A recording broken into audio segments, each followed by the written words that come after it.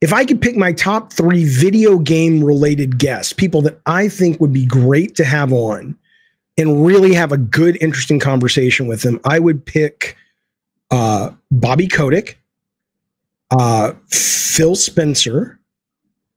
I would pick Cory Barlog, assuming that he was at a point in his career where he was comfortable talking openly and honestly, because what I would want to talk to him about is less about God of War.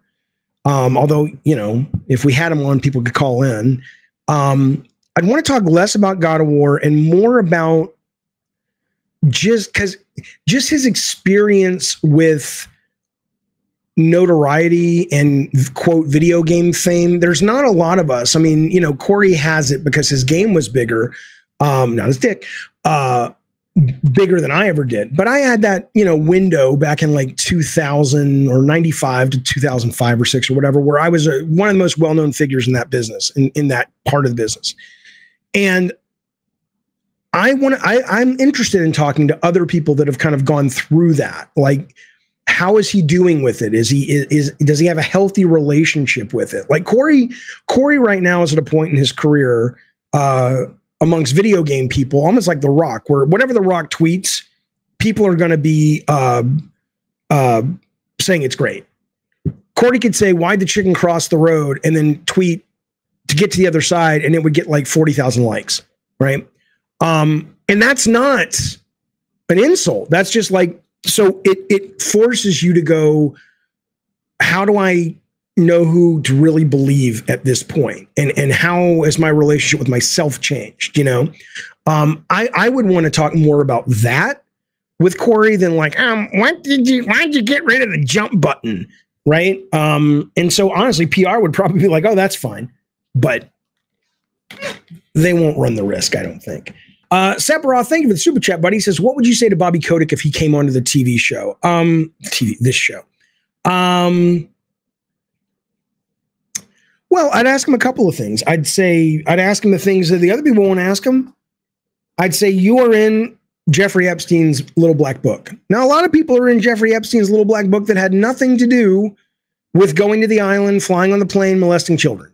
He was a guy who collected contacts. So, I mean, he may have been in Epstein's Black Book because Epstein had a client or a mark or whatever it was, who loves Call of Duty or loves World of Warcraft and is like, dude, he met Kotick at a party and said, can I reach out to you and get free Call of Duties? So, or he could have been a fucking island hopping child molester. So I would absolutely ask him about that. I would ask him about situations where I think he's done things where, like, even Michael Pachter said, is he greedy? Yeah, he's a greedy guy. I would say, where's the line for you? Right? Is it because you're willing to take content out of your games to appease China, which is no country, certainly not America, has its hands clean, but China is notorious for some horrible civil rights and human rights violations happening right now. Why would you, is the money so important to you that you're willing to make a deal with the devil? Right? I would ask those sorts of things. But come on, really? Activision's like, sure, Jeffy, we'll send him right over. You know, I'm sure Shu would, I would love to have Shu and Scott Rohde on the show, because I would love to ask them. If you don't know Shuhei, you know Shuhei. Shuhei runs all the indies. He used to run the North American PlayStation, long career at Sony. Scott, long career as well. He's the head of PlayStation production. He's what Microsoft wishes Matt Booty was for PlayStation. Genius guy, wonderful guy. But, I haven't talked to either one of them since I've really started this show, for the most part, started covering games. I would hate to think that they have written me off, and not as a designer, but I mean as like, oh, he's an asshole, I would never go on his show even if PR would let me. But I don't think they're like that. I mean, I can't speak to Shu as much, but I can speak to Rohde a little bit better than Shu, because I know him a little bit better. And I think he plays the game incredibly well, but I don't think he would deny there's a game that's being played and that yeah, I'd love to come and shoot the shit with you, Jaffe. He and I used to do that all the time in his office. But right now I'm still taking a paycheck in this industry. I get that. I get that.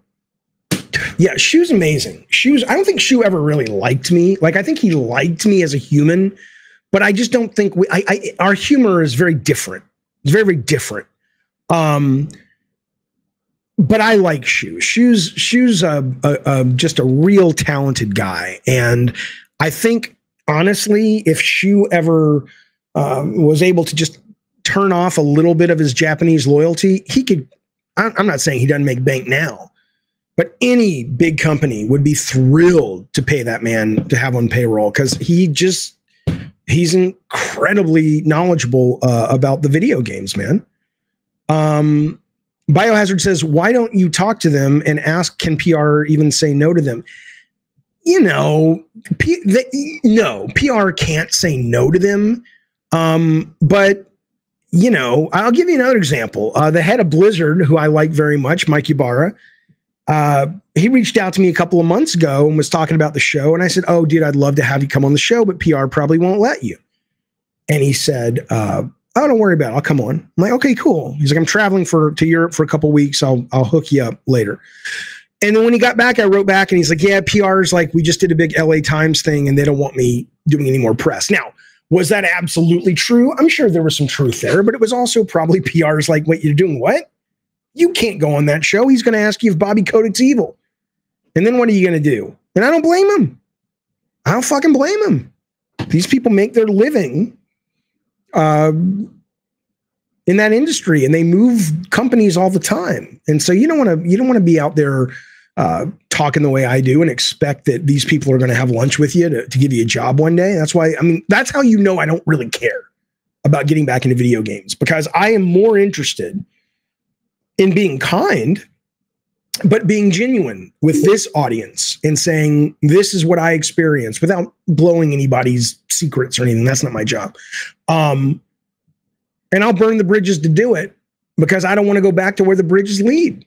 Somebody earlier was asking me about getting Alana Pierce on the show. And Alana Pierce told me, you know, point blank, the same thing I'm telling you guys, which is that she said, hey, I'd love to come on. She almost did come on. And then they announced God of War for Ragnarok. And she was like, yeah, I'm being told that I really need to, you know, she's like, you weren't singled out specifically necessarily, but anybody who's going to put us on their podcast or whatever and ask questions and ask questions that they don't want asked, like tell us a date, they're pretty much, we don't want you going on those things. So if I had Jade Raymond on, there are two things I would talk to Jade about.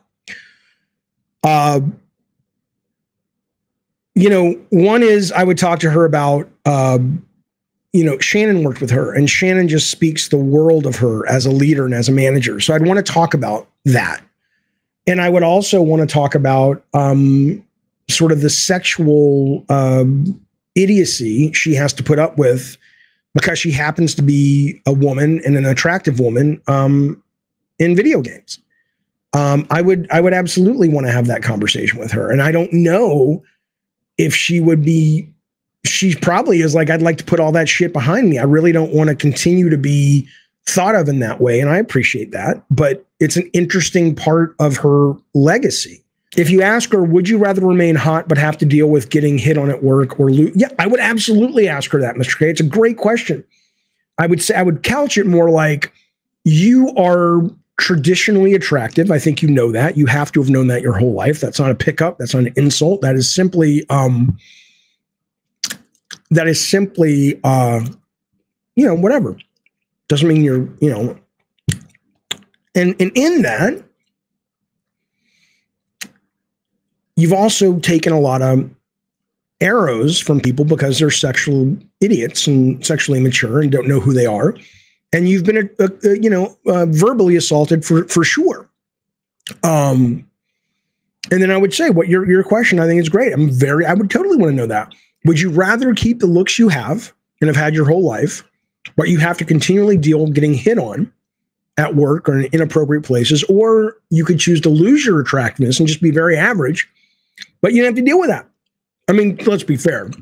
When men hit on women and they do it in a way that's creepy and wrong, it's not often about the fact the woman's beautiful. It's about the fact the man wants to feel some power. But I know what your question means, though. Oh, yeah, Master Luke, I get it. She probably don't want to talk about that stuff. I get it. But that's why people don't come on the show. Why the fuck would I want to ask Jade Raymond about, I mean, if her game that she's doing with Sony, it has some kind of interesting, you know, philosophical angle that's worth talking about, cool. But I don't want to just be like, oh, what, do you like Unity or Unreal? I mean, who cares? Who cares? I mean, some people, I don't. Ken Levine, I've talked to. I talk to Ken numerous times a year. I like Ken a great deal, but he can't come on. Because PR. And he's also says he's not ready yet. Because, you know, he did tell me about his game. It sounds very cool. And he's just like, I'm not ready to go out and start talking about it. And I know that'll come up. So Biohazard says, do you think Sean Layden has avoided the interview with you because he doesn't want the questions you will ask? Yes, of course. I like Sean. Sean and I did a Zoom just catch up call about 7 months ago for an hour, just shooting the shit. I like the guy, but yeah, he knows I'm going to ask him, look, were you pushed out of Sony? What was that about? What do you think of Jim Ryan's role? And, you know, Sean's out there still trying to make a living doing what he loves and what he's great at, which is being a entertainment video game executive. And so he's not going to want to go badmouth anybody. Not that I would want him to badmouth, but I would just want some truth. And I get it. That's if I was still doing that stuff, I wouldn't either. Or I wouldn't mind because I'm like, ask me and I'll just tell you it's none of your business. Or I don't think it's a smart thing for me to answer that, you know? So you had a crush on Shannon. Let me tell you something about Shannon.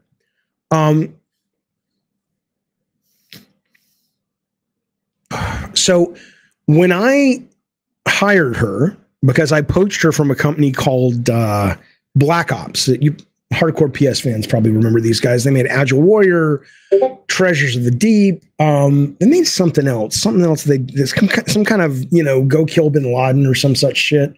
And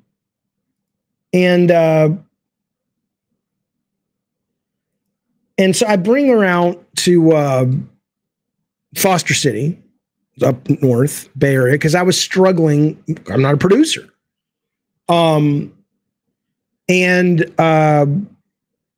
She was great and everything, but it was, let's just say, a bunch of the guys up there would keep coming to me and asking about Shannon because they thought she was a very attractive lady, which she is, and they thought she was smart and funny, which she is. And so they were like, hey, and I'm like, I think she's married or almost married or whatever. But yeah, that was, you know, she's, you know, there are people who use I was talking to fucking Packer about this yesterday with male executives. There are people who part of one of their quivers, one of their arrows in their quivers is pretty privilege. And I don't mean you use it like you are a cock tease or a vagina tease, but I mean, it's part of the way you carry yourself in the world. And I think if you're a really attractive person, you can't not know that. Like I remember, I'll tell you a story. I was, I'll just tell you names at this point. Well, maybe I won't tell you names, but so I had pitched Mickey Mania with Mike Guillaume to Disney and we got the game, obviously made it Traveler's Tales. The executive was a guy I don't like. I don't like him. I'm just going to tell you his name he was also the co-director on the motion picture. I never trusted him. He seemed really kind of political and slimy. And I think he also stole a mechanic from us from Mickey Mania and put it in The Lion King. And everybody's like, oh, it's The Lion King. I'm like, motherfuckers, that was from Mickey Mania. And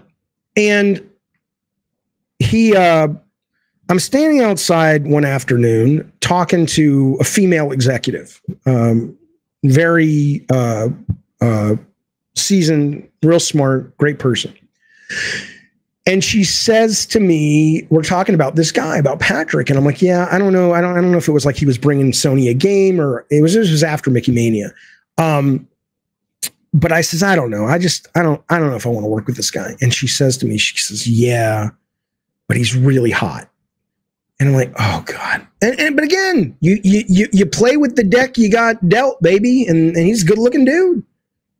He's a good looking dude. It's foolish to act like being attractive is not an advantage. Lana Pierce, I'm sure she's smart and she clearly hustles and works a lot, but to act like being attractive isn't somewhat a factor is nuts. Who acts like that? I don't think Alana Pierce would tell you that she hasn't benefited from being an attractive woman. Sure she has. And there's nothing to be ashamed of about that. I mean, I've benefited from being charismatic. I've benefited from being smart. I'm not saying she hasn't as well. I'm saying that you know, to say that being attractive is somehow lesser than being charismatic or smart or funny or whatever, that's ridiculous. They're all things that you really had nothing to do with for the most part. I mean, let's be fair. When men hit on women and they do it in a way that's creepy and wrong, it's not often about the fact the woman's beautiful. It's about the fact the man wants to feel some power. How the hell do you approach creepy? You're going to have to define it. Okay, I'll give you a great example. And I was sort of on the fence about it when she tweeted about this. This was Andrea Renee, as Greg Miller will tell you, the busiest lady in the business or whatever he calls her. But she's got her own. She's got what is her podcast called? She's got a pretty good podcast. She does a lot of hosting, whatever. You know, Andrea. And I think this was Andrea. She said she was at a bar for work in the middle of the afternoon, eating lunch and doing work with her laptop. And she has a ring on. And some guy clearly had approached her and she was like, I'm giving off no signals. I'm at the hotel bar. I've got my laptop out. I've got my wedding ring clearly on. It's not like it was in her purse. And it's not like we're at singles night and it's Tuesday and it's 8:30 and the music is going and everybody's picking each other up. This is a hotel bar for, you know, that a lot of professionals stay at.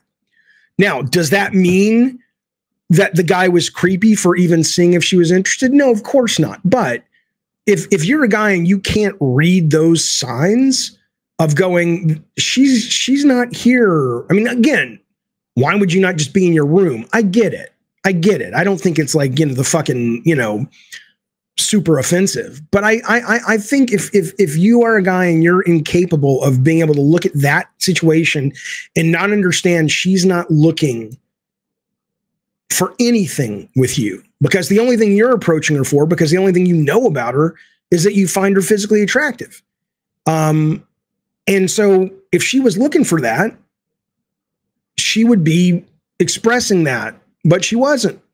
If the only reason you're approaching someone, like if you see a really pretty woman at a bar, okay, or not even at a bar, at a bookstore, so there's no real indication if she wants to be introduced to anybody new or if she's just shopping, trying to get the fuck out of there. You see a really attractive woman at a bookstore. The idea of the only thing you know about her is that she's attractive, which means the only thing you really want is to fuck her, which is totally fine. But then you just need to be honest about it when you approach her. Otherwise, why would you approach her? Like if she's picking up a book and you're like, oh my God, I have never seen anybody read that book before. I want to talk to her about that. Okay, sure. That, you know, that could be broached in a very non-creepy way. But if the only reason you're doing it is for sex, then, you know, totally fine, but just kind of be open about it. It doesn't matter why is she at the bar. She's not at the bar on a Tuesday night. She's at the bar, which is a not pickup bar. It is a bar in the hotel, right? It doesn't matter why, but if you're trying to read signals, she's at a bar like, you know, to work, and they're serving lunch, and she's eating lunch at the bar, even if she was not. But how hard is this?